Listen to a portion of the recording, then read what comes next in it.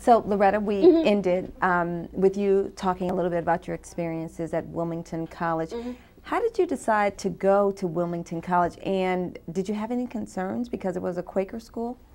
No. When I was a senior in high school,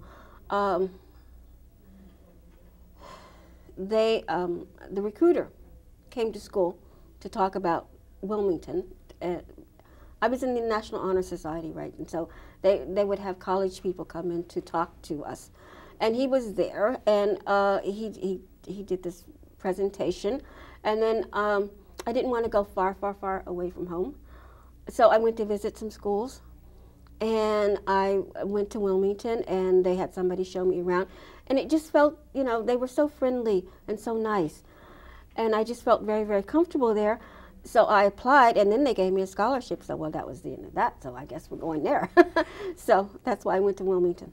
And participating in protests and becoming somewhat of an activist, was that different for you? Yes, because I'd never seen anybody protest anything.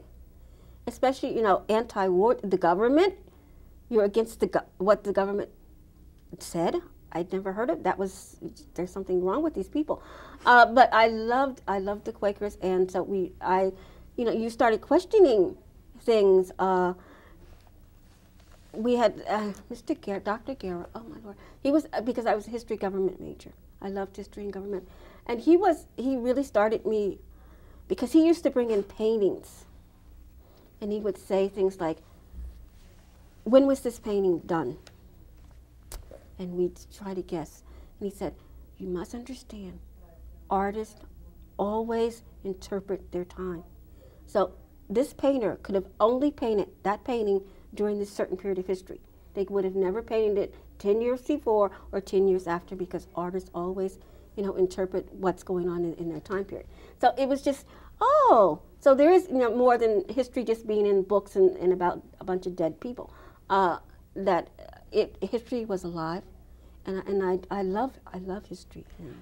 And participating in some of the protests and other activities, did that perhaps make you feel like you were a part of history? Yes, because, you know, this was the Vietnam War, and we got our cards, and we made our signs, and we marched down the street, and I can remember my husband and I weren't married then, but, you know, we went to the post office, and he told them he wasn't going to register, and it was like, oh my, you know, and they almost had a heart attack. But it was just, it's very liberating and very freeing that I had never, you know, like I said, you know, learning that you can say something, and you can be a citizen and individual, and you can make a difference. Was that hard for shy Loretta? No. Interestingly enough, I don't know whether it's because I was, you know what, I can remember the night before I went to college and thinking, oh my God, I'm going to this strange place. I don't want to go. And then I thought, you know what? Nobody there knows me. They don't know who I am, so I can completely reinvent myself, and I'll be somebody different. And so when I went there, I was more outgoing. You know, I became a cheerleader. My Lord. You know, I was in school plays, and I did, you know, I was in all these activities, and it was wonderful. It was very liberating. You mentioned that you met your husband in college. Can you tell us? No, not in college. Oh, I'm sorry. Well, can you tell you how I met my father? Oh, poor Charles. My father was, like I said, was a civilian employee of the Air Force, and they closed down Wright-Patterson Air Force Base in Dayton, Ohio. And they transferred, you had a choice of either stopping the job or being transferred. So we were transferred to this, this little small town in central Ohio, near Columbus, called Newark, Ohio. Very small town.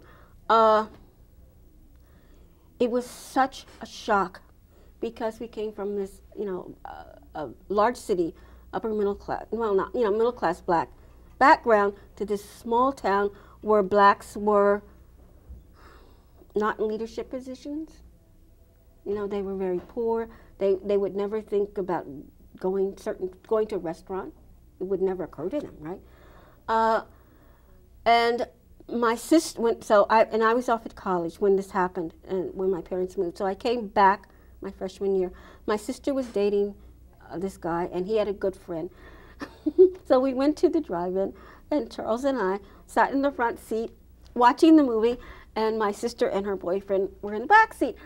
And we were like, okay, okay. And to be truthful, I hated him. He was so, you know, my husband's 2 years younger than I am also. So he was still he was a junior in high school when we first met. And, you know, he was just a small town guy. He's very sweet, but he was, you know, it was like, duh. So, but it took, but over the years, because there was nobody else to talk to, there was such a small black community that we started getting to be friends. And he was, he wanted to go, you know, he wanted to become a professor. So he had all these goals, and so we got married, and that's what we say. So after you met, did you go back to college? Did you go back? Oh yes, I finished school. Yes. And yes. what was it like? Him being at home, still in high school, you in college? He used to drive down every weekend and pick me up in his Le Mans, his Pontiac Le Mans. But he was always late. He'd say he'd be there at 10, and 1:30 he'd show up, because I don't know what he was doing, but we'd always drive back. Yes. And Mrs. Henry, we're going to have to take a break. Okay. Here. Okay. Thank you very much.